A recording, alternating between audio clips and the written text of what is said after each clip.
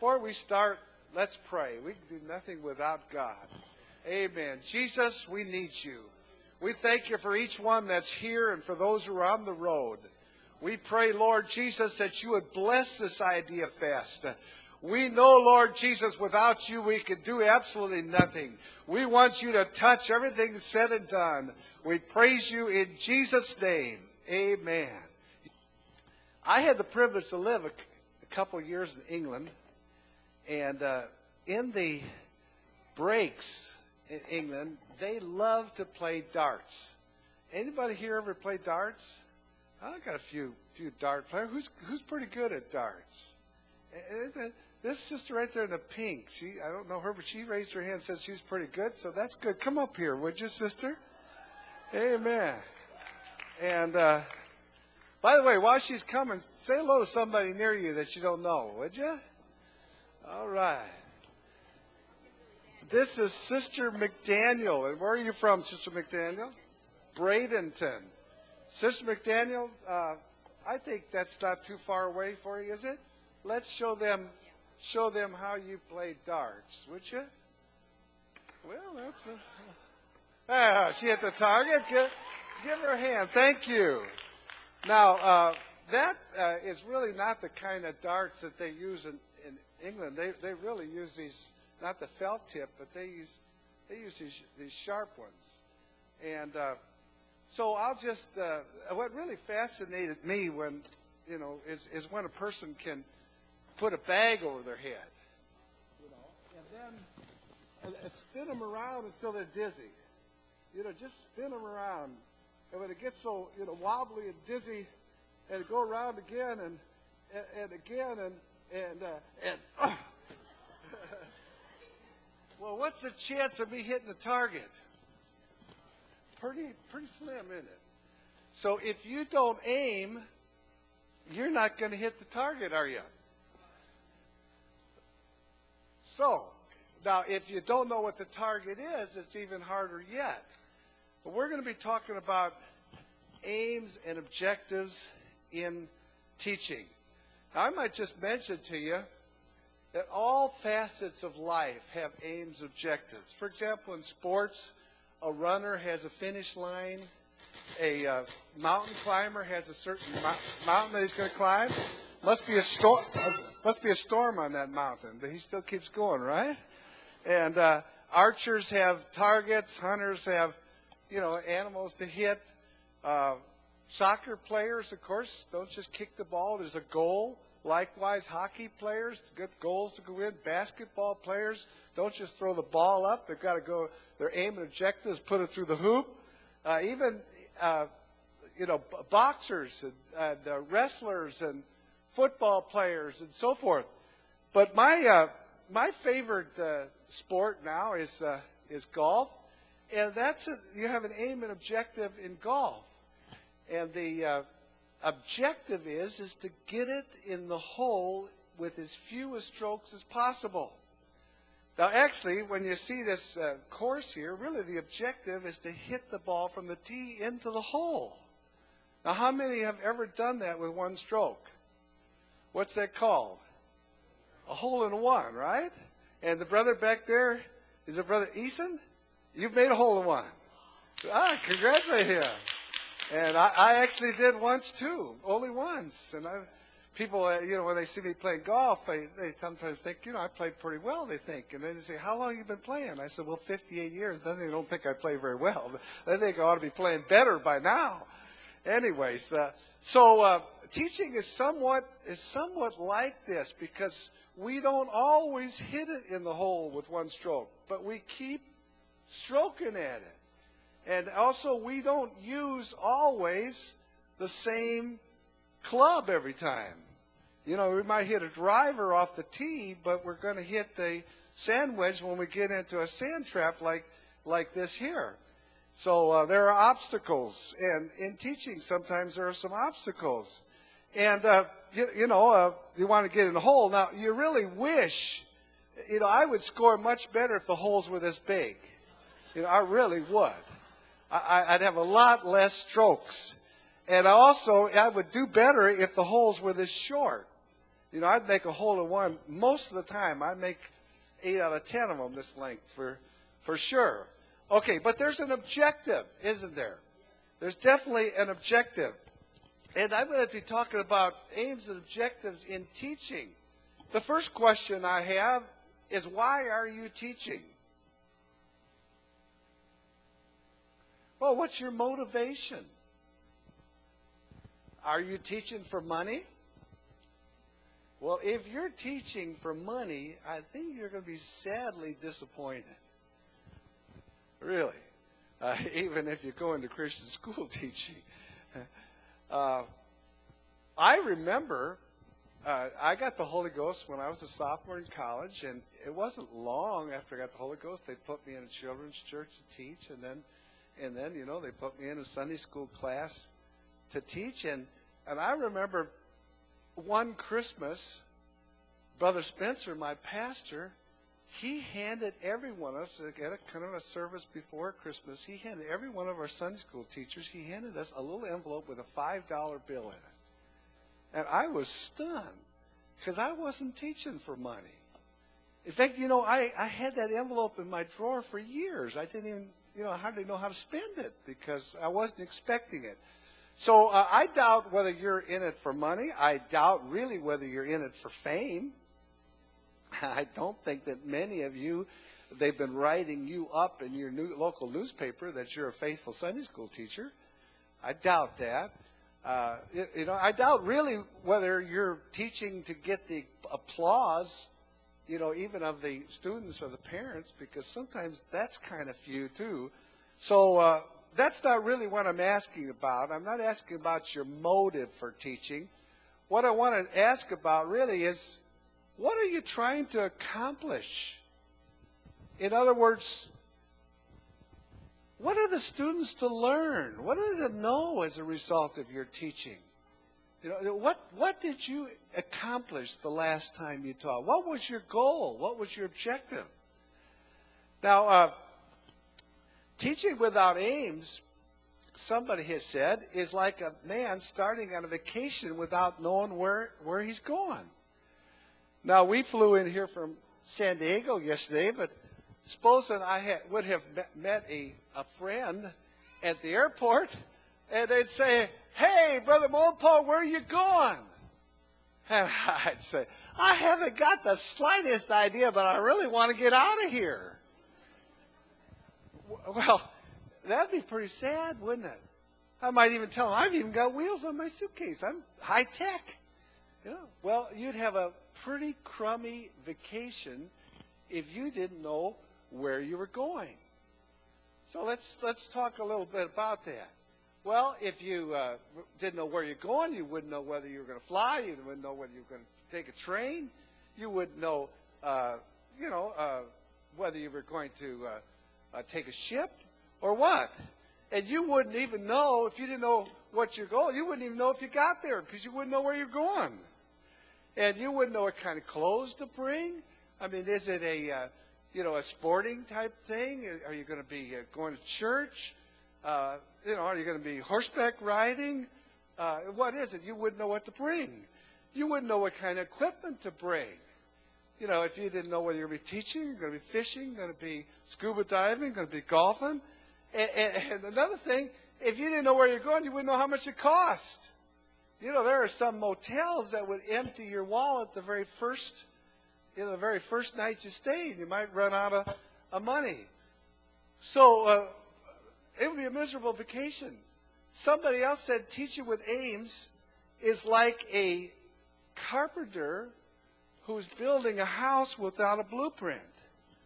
Can you imagine seeing a guy and he's just sawing wood like, wow, he really would have a hard time. He doesn't even have good tools. I'll tell you, I can't on the airplane can't bring real good stuff. But boy, that really was sad, wasn't it? All right, well, we'll try sawing anyways.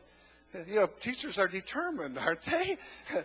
They'd chew it through if they needed to get it done. But could you imagine asking that builder, "Well, what you building?" And he'd say, "I haven't got the slightest idea, but I sure can saw straight." And if you'd get me a better saw, I'd do better. If you got me a power saw, I'd cut 10 pieces a minute. And then you find the guy down the line, and you find him picking up these pieces of wood that the other guy's cutting, and he's hammering pieces of wood together. And you say, "What are you building?"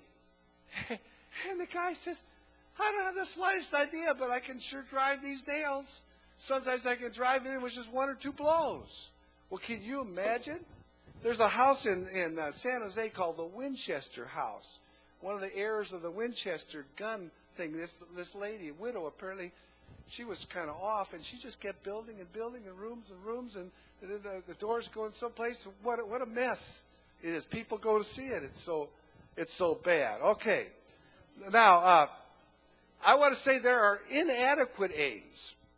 For example, just to keep the students quiet. If you want to keep them quiet, have them play the quiet game. But is that your aim? Do they only learn when they're quiet? How about keeping them busy? Is that an adequate aim? Sometimes you see all kinds of coloring books, and you see crafts, and you see all sorts of stuff. Well, that's not enough. Keep them entertained. Well, you could probably entertain them well with games and maybe even show them videos and so forth like that. But that's not your aim. Keep them from fighting. Well, that's good. I don't think you want fights. But if you want to keep from fighting, put one in one corner, another in another corner, another corner. I doubt we have more than 4 in your class if you do that. But, that's sure we don't want them to fight. And we want them to be comfortable. We want to keep them from breaking stuff, especially, if they're in a room that's going to be used as a Christian school, too. The Christian school teachers aren't going to want all the stuff broken. Another inadequate aim is just getting through the time period. Have you ever finished a Sunday school class and got, boy, I'm glad it's over? That's not enough just to get through the time period. I mentioned applause. I doubt you're going to get much applause. And really, I really feel like memorizing the Scripture is very important, and we ought to do some memory work in Sunday school, but just to have them say it letter for letter perfect, that ought to not be the ultimate aim. It's nice for them to sing well, but really, that's not your ultimate aim, I doubt, to teach them harmony and so forth, unless it was a music class. Artwork or crafts, it's not adequate just to, build a nice birdhouse or whatever you're doing. But the question is, what did they learn? What are they to do? Now, this particular slide, and by the way, if you're taking notes, it's in the book there, but let me just say this. Of all the things I'm saying, the next 2 slides are the most important of all. What is a teaching aim? Well, I'm going to give you a sentence that I believe is very important.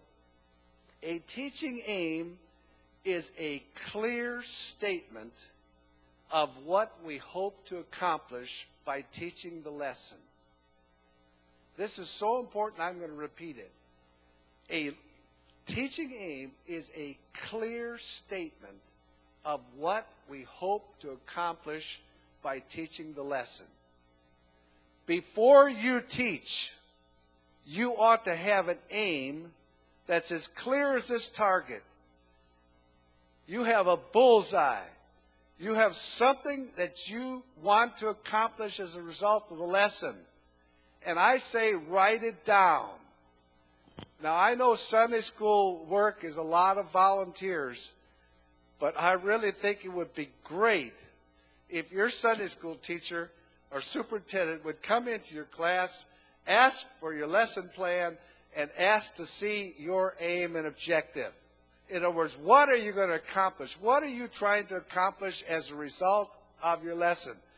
And until you write it down, it may not be clear in your mind.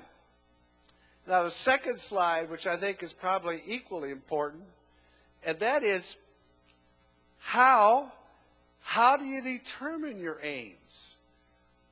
Now, one of the things that will help you is 3 questions. The first question is this: what do I want my students to know as a result of this lesson? when they leave that class, these students are going to know this. You've written it down. They know number 1. They know number 2. They know number 3 if you got 3 points in your lesson. If you got 7 points, 1, 2, 3, 4, 5. You've written it down. And unless they know what you want them to know, then you have not hit the target. Okay? But you've got to write it down. You've got to know what you want them to know. That's number 1. And I think knowledge is important. Okay, number 2, what do I want my students to feel as a result of this lesson? Now, feeling, it's one thing to know, but it's another thing to feel and understand. What I'm talking about here is, what convictions do you want them to have? I personally believe that we ought to have some convictions. We ought to have some Bible convictions. A conviction to me is something you hold so strongly that you'd rather die than give it up. I'm talking about things like morality.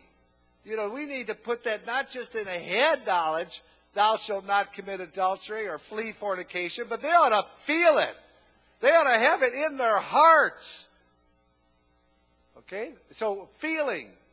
What do I want my students to feel? Not just know it, but feel it. And then the third thing, what do I want my students to do?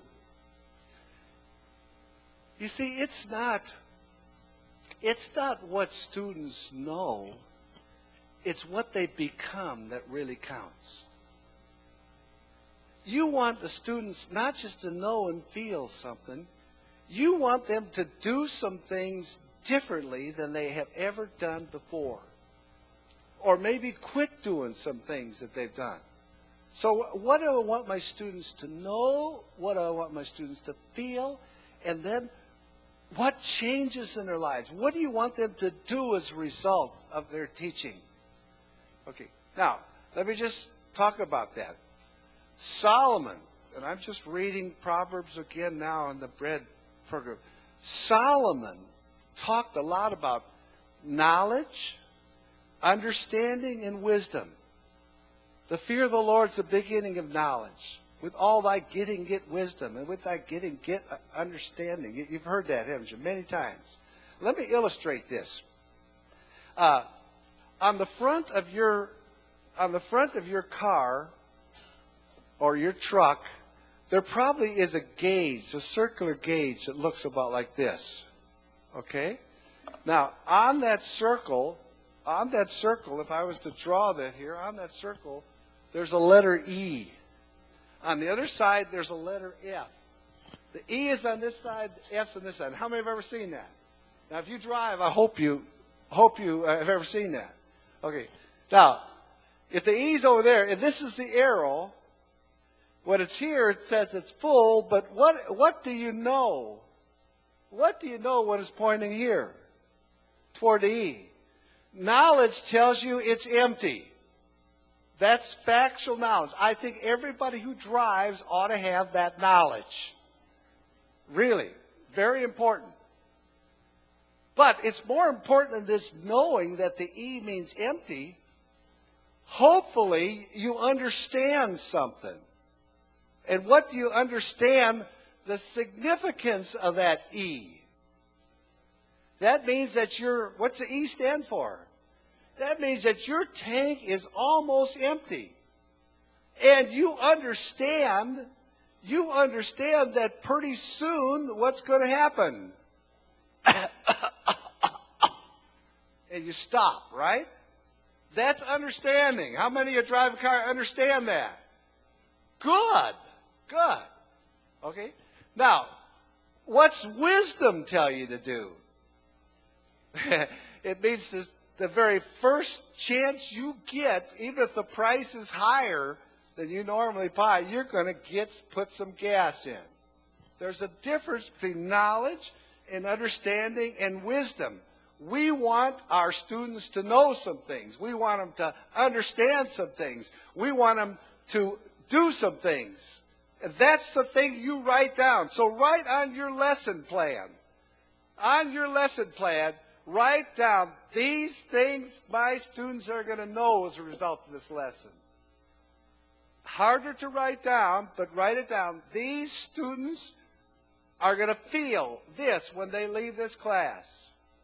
And then, thirdly, these students are going to do the following when they leave this class. Now, I hate to ask you this, but how many of you are teaching and are not writing down your aims and lessons? I would dare say that many are teaching and are not writing down their aims and objectives. And if you don't know what the target is, how are the students going to know what the target is? Okay, now, the nature of the aim. The nature of aim, when you have an aim, it helps you to see what you want to do and direct your activity to accomplish it. I'm going to make a statement that I think is very true. A vague lesson aim will result in vague teaching. In other words, if you say, well, my aim is for them when they leave this class to know something about the Bible. Well, that's good, but that's pretty vague. What do you want them to know? Or maybe your aim is, my aim today, I want them to let their light shine. Well, what do they know? What's a light? How the students, how do they know their light shine?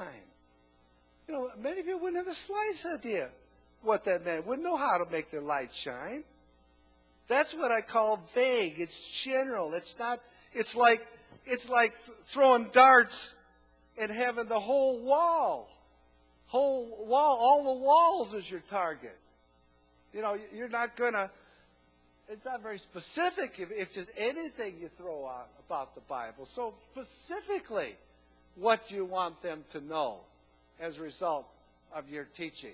And if you're not specific, if it's just general, it's vague, and your teaching is going to be vague, and the students are going to leave not knowing anything particular and specific, and they're not going to feel anything in specific, and they're not going to do anything in specific because you have not had a clear-cut statement of what you hope your students are going to accomplish and what they're going to know and what they're going to feel and do.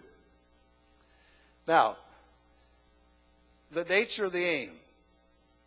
The clearer the aim, the better the chance is, or the means to accomplish it. When you know specifically what your target is, you've got a much better chance of accomplishing it. If you're playing golf and don't know which hole you're playing, and you just tee off, well, you're not going to get in the right hole in the fewest stroke. That's just not clear-cut. That's vague. I believe this personally. I believe that teaching without aims, clear-cut aims, is probably the greatest weakness in teaching. We have a book in the back called Teaching with Variety. It's a result of teaching this in Bible schools for many years. My wife and I have taught teacher training some 30 years. What we do when we taught teacher training was we taught them a method, and then every student had to teach using that method. So we have observed thousands of people teach. And I would say that one of the two most important things that are neglected, that the greatest weaknesses, are teaching without aims. You can spot it when a person stands up there, whether they have an aim or not. Okay? That's a great weakness. The other second greatest weakness is lack of preparation, and that we won't have time to cover. Now let's talk about purposes of aims. What aims are going to do for your teaching is aims are going to give you direction. They're just going to give you a plan. You know where you're going, so it gives you direction. Okay, number two, teaching helps to avoid rambling. Have you ever heard a teacher or a preacher start rambling? Anybody ever heard a teacher ramble? Have any of you ever rambled? Not many of you admitting it. I heard a preacher, and I won't tell you where or how long ago or who it was, but he was preaching a sermon, and he started talking about steakhouses. And he started talking about all the steakhouses he'd been to, the various steakhouses, and so how good the steak was. And after about 7 minutes, at least it seemed that long, he finally said, "Why am I talking about steakhouses?" It had absolutely nothing to do with his lesson. Now, we're going to, in this Idea Fest, we're going to have a lot of ideas presented, hopefully. I know in our sessions we're going to give you a bunch of different teaching methods and different ideas, and I saw that some of the other sessions look real good. I'd like to go to some of them. You're going to have a lot of methods. Well, how do you choose what methods? How do you choose what materials? How do you choose what activities? The aim will help you choose this. Let me give you an example. Supposing your aim as far as knowledge is concerned would be to teach the 5 books of the Bible, and it's a clear aim you have, first 5 books of the Bible in order, correctly spelled. Okay, that's your specific aim. When they leave this class, they're going to know the first 5 books of the Bible, they're going to know how to spell them, and they're going to know in what order. Now, how would that affect your teaching methods, materials, and so forth when you teach that class, if that was your aim? Anybody? Okay, that would help. Music, certainly you can use it. Okay. Okay, it's using flashcards. All right. All right. Somebody else. Use the Bible, okay? You get to the very front page of the Bible where it lists those. All right, that'd be helpful. Somebody else. Okay, I'm talking about what methods you use, what materials you use, what activities. Now, all these things that I have heard are good, but not one of them. One of my aims was that they would know correctly spelled. Now, you sing a song, you could have the order correctly. Go to the front of the book, and they may read it, but you may not know whether they've learned how to spell it, and so forth. So, what would you do? Okay. Okay, these are some good ideas. Let me show you something that won't necessarily work. You call one student at the front, and you say, "Okay, Johnny, I want you to recite the first 5 books in order." And Johnny says, Genesis, Exodus, Deuteronomy, and Lexus. Well, what did you learn? Well, you learned at least he knew how many of them. He knew Genesis, Exodus, and Deuteronomy, didn't he? So he did learn 3 of the 5. You're partway there. But you learned, he didn't know Leviticus, did he? And he left out Numbers. But what else don't you get by them just standing up there? Huh? Don't know whether they can spell or not. Now, I think your methods of scrambling letters and so forth, but, to me, one of the simplest things you could bring there is some paper and some pencils, and then give them a little quiz at the end or in the middle and find out whether they know them. You see, if you call on one student, then that might be a bright student who knows it, but the others don't. It isn't your goal for everybody in that class to know what you want them to know. So if you've got a clear cut, this is what I'm to know, not just to know the first 5, not just to know them in order, but know them to spell them. Okay, now I'm not saying that every class is a spelling test, but that was my goal. That was a clear-cut statement. That will affect how I do it. Now, I might do methods. Some of you have talked about holding letters up. The chalkboard's a tremendous way. You could write them on the board. You could erase letters off of there and so forth. So there's a lot of methods, but that's one of the things. in addition to the methods, materials, and activities, also your time allocation. You see, right now I got 25 minutes left. If I only had 5 minutes left, and I hadn't some methods take a whole lot longer. Not that they're not good methods. All right, let's move on. You've got it written so we can do this. The purpose of aims in teaching. One of the things that do, if you have a goal, you know how close to the goal you've achieved. In other words, if that Johnny did 3 of them, you know he knows 3 of the 5. He doesn't have them necessarily in order, and you don't know if you can spell it, but you've at least got a measurement because that's your target of what you're wanting to achieve, so you can find out whether they achieve it or not. You got your hand up, brother. That's right. That's one of the things that one of the laws of teaching is review and application. Good. Okay, how are we doing? Okay, I'll just move on. Aims in teaching will help the pupil make aims for himself. Somebody said a harem-scarum teaching will produce harem-scarum pupils. If the students don't know, if you don't have an aim, the students won't know what the aim is. It inspires the teacher.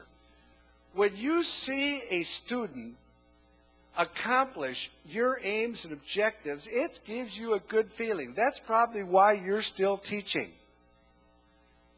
I know I was in Bible college some 30 years, but what really inspires me more than anything now that I'm out is seeing the Tracy Coes and her husband Sammy Coe and the Geraldos and the Mark Hannibals and the Mike Tuttle and Holland and the Philip Chulas in Belgium, seeing that they're doing the things you've taught them. That inspires you. That as a teacher. And if your pupil is living for God and doing a good work for God, consistent Christian life, that inspires you.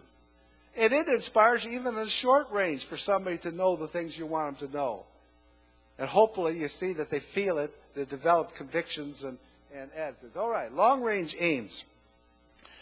First of all, I really believe that one of your goals, long range, it's a little bit vague right now, but every single student in your class, one of your long-range aims is that every one of them would be saved. That certainly is a long-range aim.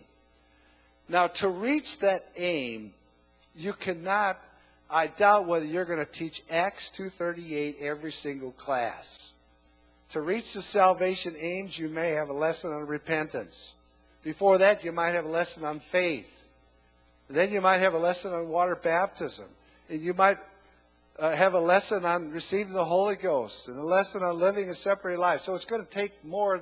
The long-range aims is going to be broken down into short-range aims.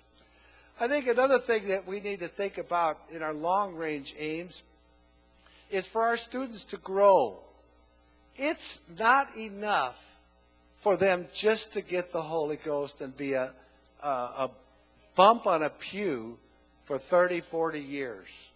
We've got to instill in them that they need to not just be brought to Christ, but they need to be built up in Christ. They need to grow.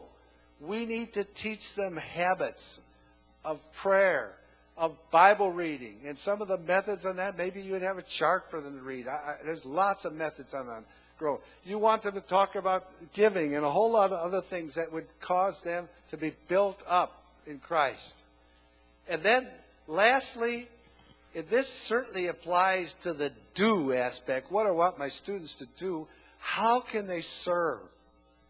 What can they do?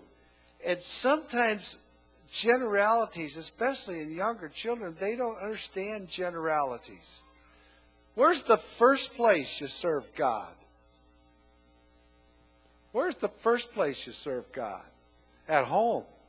We got to teach them to do some things differently at home. If you teach about thankfulness, one of the things you might have them do is go home and thank Mom for the meals, thank Dad for working and providing the funds, and some things to do. There's a lot of things they do. So in a home, clean up their room, just a whole lot of things to do. That's the first place to serve God, with the right attitude, with a cheerful attitude. Okay?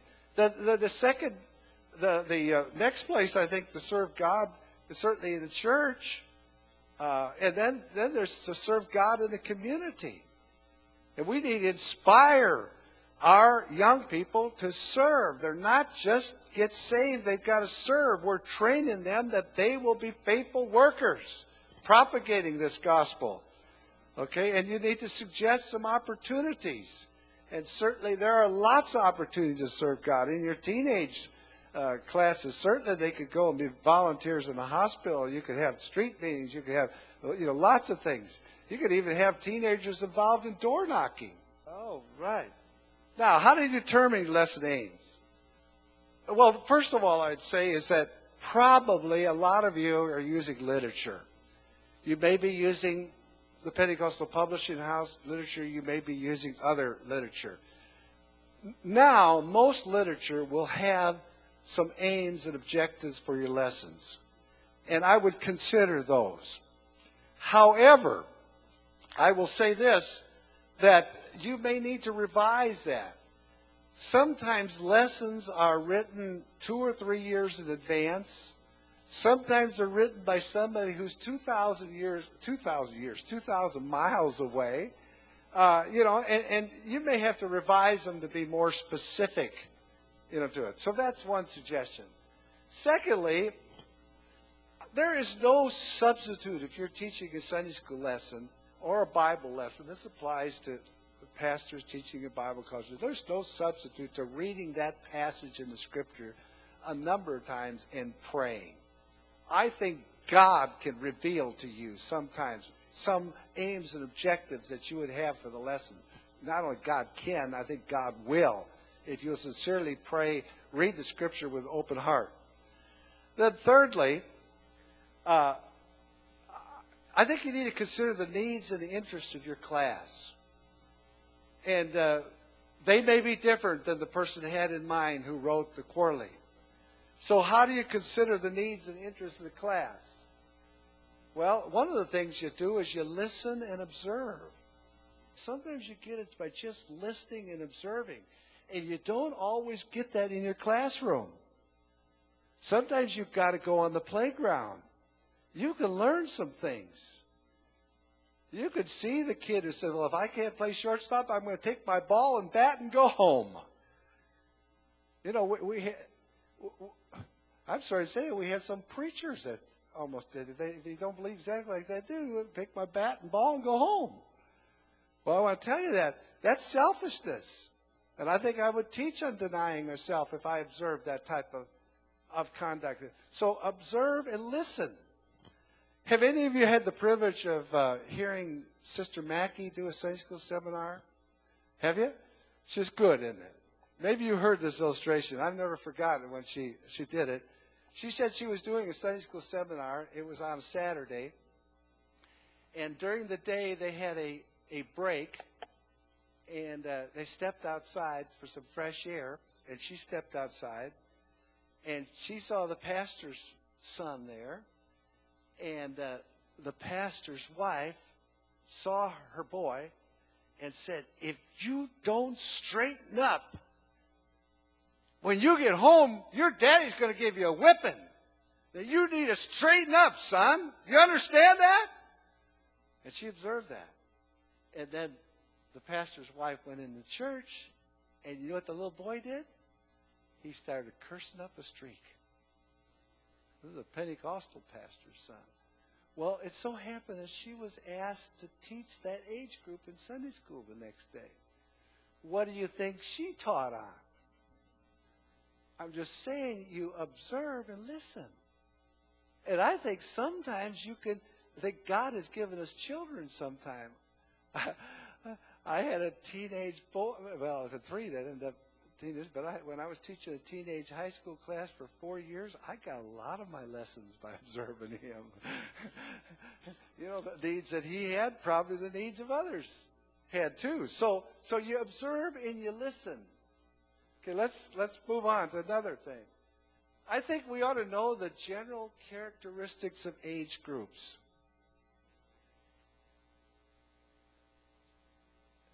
If you have kindergarten kids, you don't need to talk about how to behave with the opposite sex.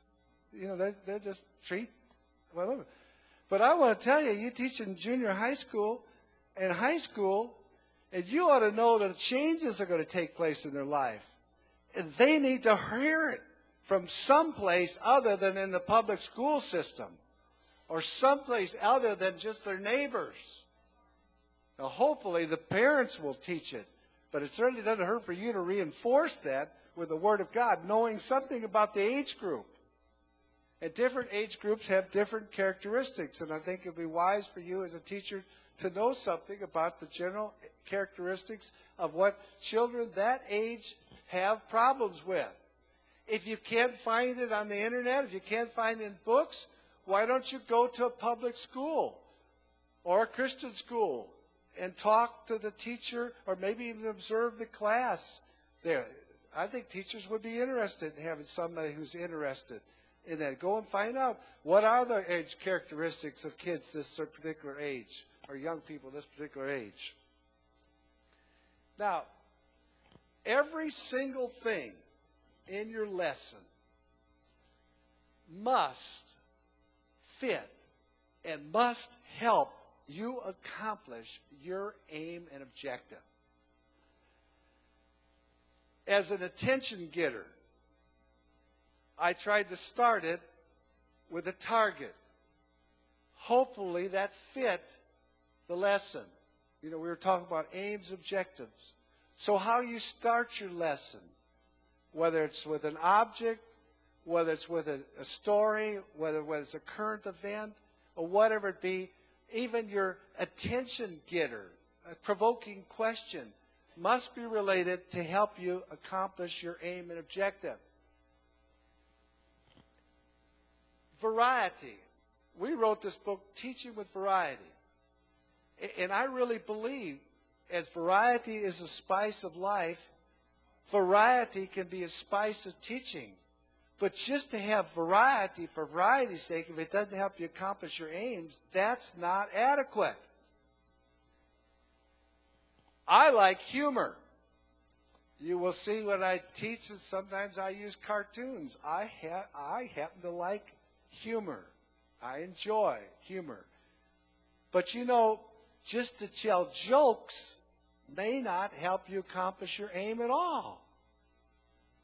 I remember one time I was teaching, and a joke came to my mind. Have you ever been teaching and a joke came to your mind? And I started to tell that joke. I got one word out, and immediately I recognized this has nothing to do with the lesson. Absolutely nothing. So after one word, I blurted out, I don't think the class even knew why I said that word. You two might have been in there that day.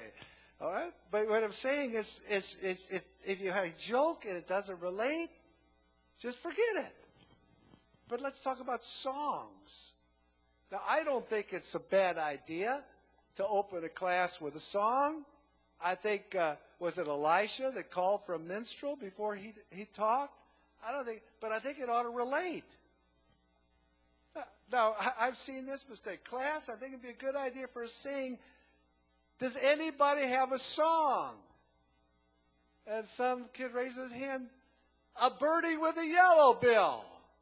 So all of us sing a birdie with a yellow bill. Do you know it? Hopped up on your windowsill. Very few of you know it. All right. Well, if your lesson is on repentance, what does a birdie with a yellow bill have to do with that? Not a thing. Now, if your lesson was on teaching people to be on time and punctual, then that's one thing. That song might fit real good. So even your songs ought to help you accomplish your aim and objective.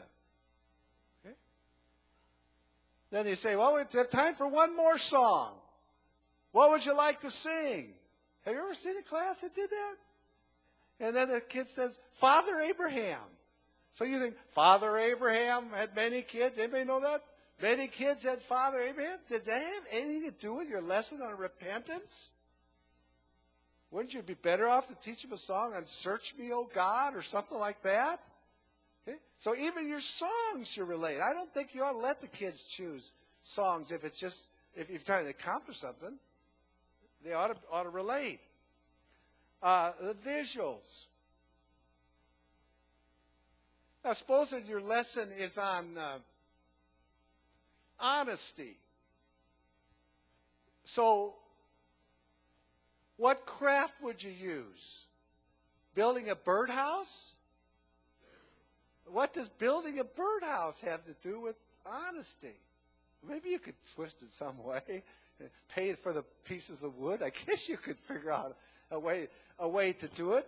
But if your lesson's on creation, then that might be, a worthwhile activity. But I'm trying to say is everything in your lesson, whether it be variety, whether it be attention getters, whether it be humor, whether it be visuals, songs, activities, every single thing in your lesson helps you accomplish the aim and objective.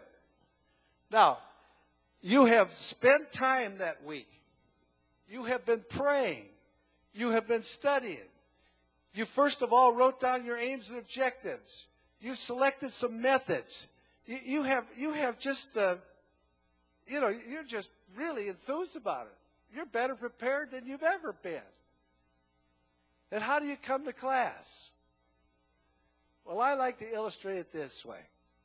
Forgive me if I'm a little carnal, but we used to live in Stockton, and Stockton was close enough to San Francisco that it seems like all the paper wrote about was the San Francisco 49ers. Now, we've been away from there a long time. I'll show you how long we've been away. But they had an inn by the name of Jerry Rice. Did any of you ever hear of Jerry Rice? Just a couple of you. And they had a quarterback by the name of Steve Young. I think before that his name was Joe Montana before that. But can you imagine the 49ers being down by 4 points? There are 16 seconds left in the game. They're down by 4 points. They're on their own 40-yard line. Can you imagine Steve Young getting the snap and out for the toss? Can you imagine Jerry Rice as the end? 16 seconds to go. Down by 4 points. Can you just imagine him go down for a pass like that? You think that's what he'd do? No. I mean, he would cut. He'd fake. He'd go for that. He leaps. He gets the ball. Then what does he do? Hi, Ma! Got the ball! Hi, Ma! No, that's not his objective, to impress his Ma that he has the ball. His objective is to get that ball what? Over the line, the end line. And when he gets that ball, here's 70-year-old Joe Rice right now. He goes with everything he's got to get it across. Now, how are you teaching? You ought to be teaching with a feeling of destiny. I mean, these students have got to know. I mean, it's important for them to know this. These things they need to know. Hey, if it's not important for them to know it, choose a different lesson. Get something that is important for them to know, that fits their age group.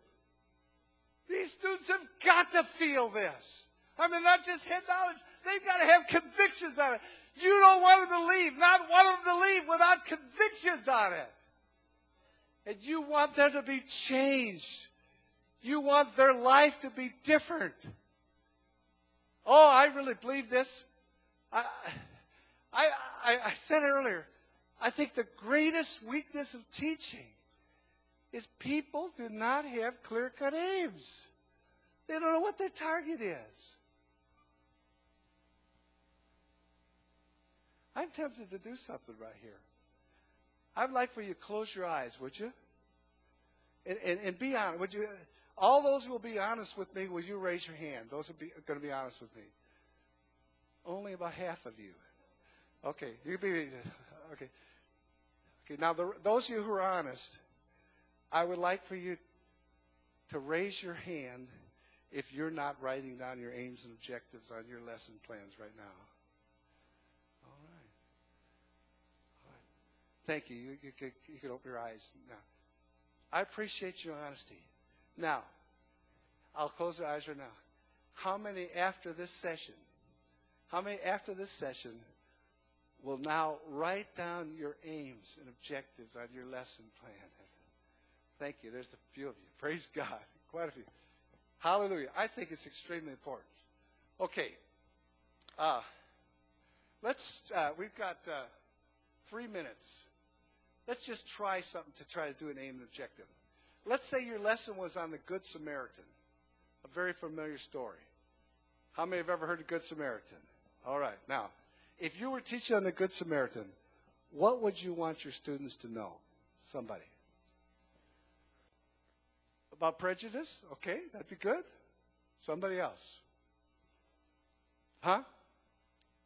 I couldn't hear what you said. Okay, I would think that would be in the feeling category. You know, you feel, that's a feeling, compassion. And you would want them to feel compassion. That's good. Anybody else, what do you want to know? Huh? Okay, do unto others as you'd have them do unto you. That's good.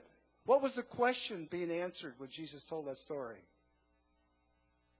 Who is your neighbor? Is your neighbor only the one who lives next door to you?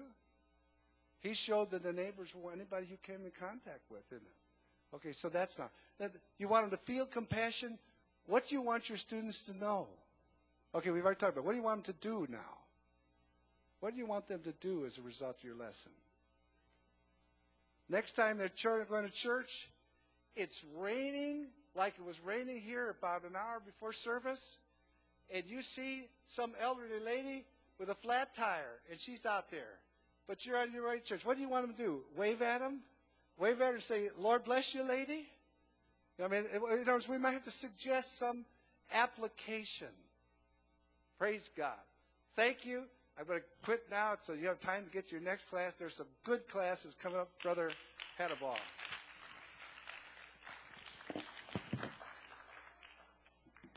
Thank you, Brother Molenpaw. Somebody say, praise the Lord. Amen. I think we've got our aims and objectives.